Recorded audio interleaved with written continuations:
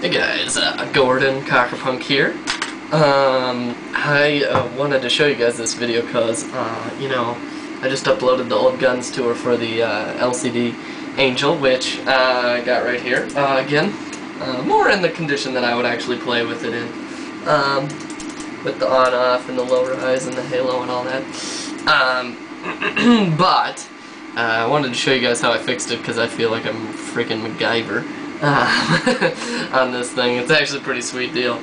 Let me take off loader and tank and all that jazz. Well, okay, I'll leave the tank on here. First thing you'll notice is I didn't buy a lucky board for it. This is the stock board still in here. But you'll notice these wires are coming out. This is because, I'll show you guys. It's so jury-rigged that it doesn't even have an on-off switch.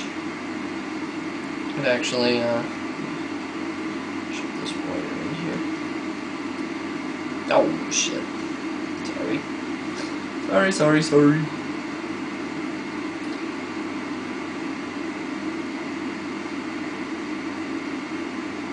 Okay. Good deal. So, you can see there, we're on safe mode, backlight's on, battery's at about 3/4, so I'll switch this guy into fire mode. So, I totally got this gun working. You can hear the Noid click. It cycles and everything like that, and I got it working without the stock battery. I'll show you guys how. I wanted to show you that it does indeed work, because just showing you how I did it, I might end up breaking it. So we'll find out. What I did was I found online. I was searching for building my own battery pack for it that I could possibly use a new charger on. And so what I found is that 1, 2, 3 size batteries, size batteries will fit inside this tube here, and so and 1, 2, 3 batteries are 3-volt batteries, which most batteries are only 1.5 volts, and so like for batteries like a 9-volt, that's actually just 6 1.5-volt cells.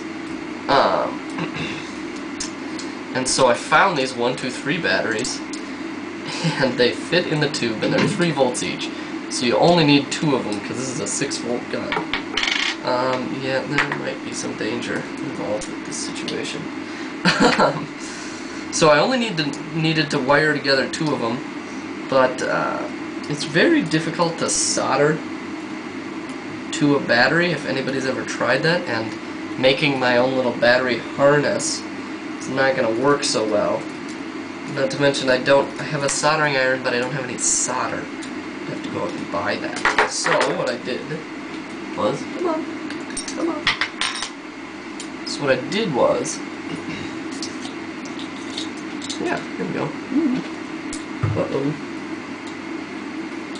Let's hope I didn't break it.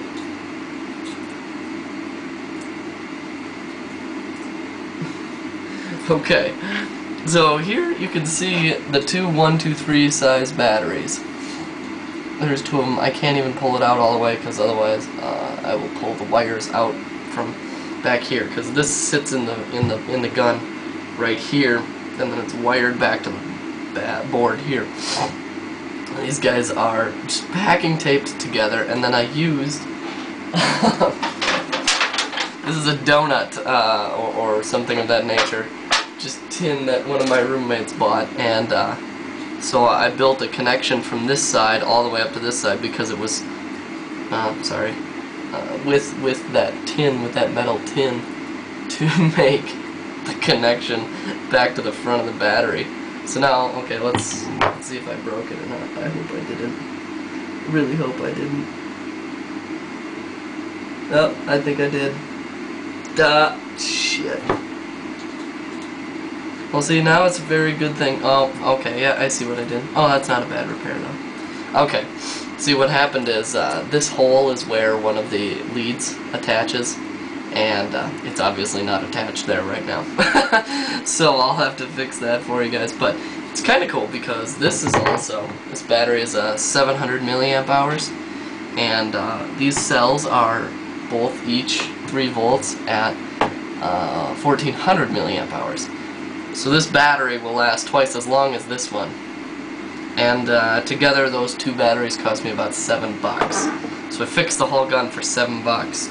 And I didn't even have to put a new board in it. I can use this stock board. So I thought it was a pretty successful repair there. Pretty MacGyver-ish. Gun works fine. Shoots, it rips. I'm getting about 12 or 13 on pure semi, and that's about as fast as I can walk the trigger anyway. I'm not that fast. My EMAG lefty, I might get 13 or 14, but yeah, that's about as fast as I can ever expect. So anyway, thought I'd show you guys the MacGyver in me, and talk to you later. See ya.